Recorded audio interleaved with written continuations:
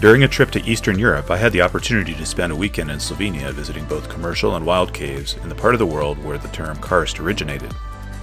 Slovenia has more than 12,000 documented caves. That's more than Tennessee, despite being 1/5 the size. They also have 7 caves that are more than 1,000 meters deep.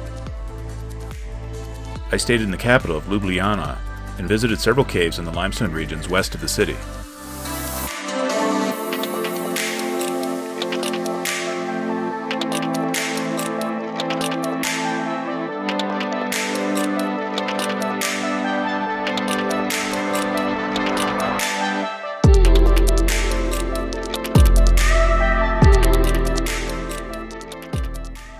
Postojna Jama is one of the most famous caves in the world.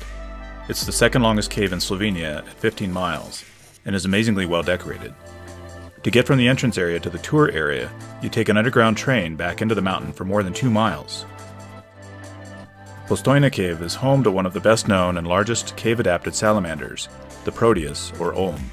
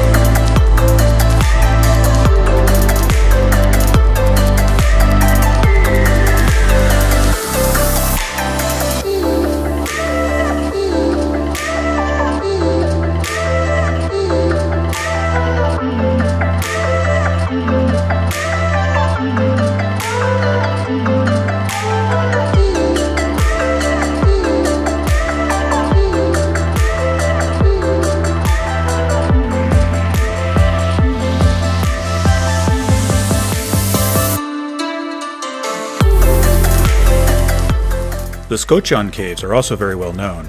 The Reka River runs into a cave entrance at the base of a massive limestone cliff, then through 2 dolines, and into an enormous underground river canyon where it eventually sumps. There's a loop tour of the cave that goes in a man-made upper entrance, through a well-decorated gallery, along the wall of the river canyon, and exits out the bottom of the doline.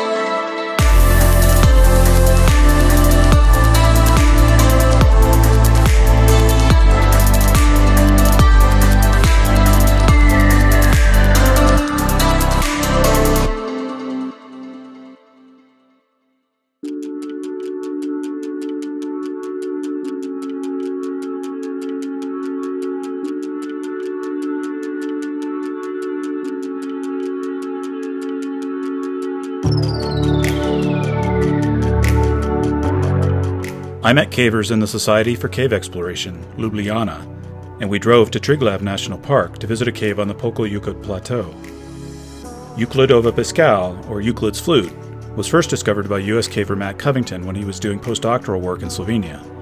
It is now more than 500 meters deep and several kilometers long. We pushed a lead in an ongoing effort to connect it to another large cave on the far side of the mountain. Due to the location and time of year, much of the entrance series was coated with ice, and lower down, several of the rope pitches were extremely wet from snowmelt.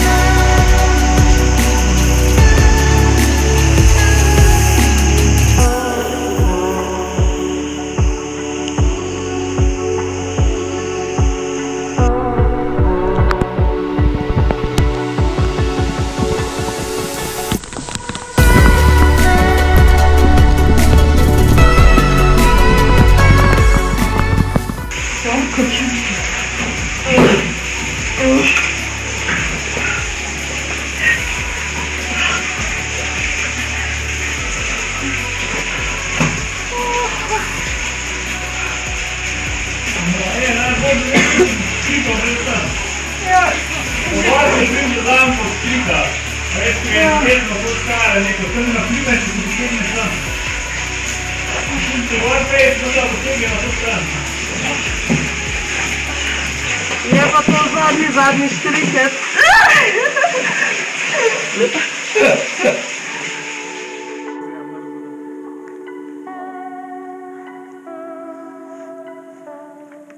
Manj sem prinesel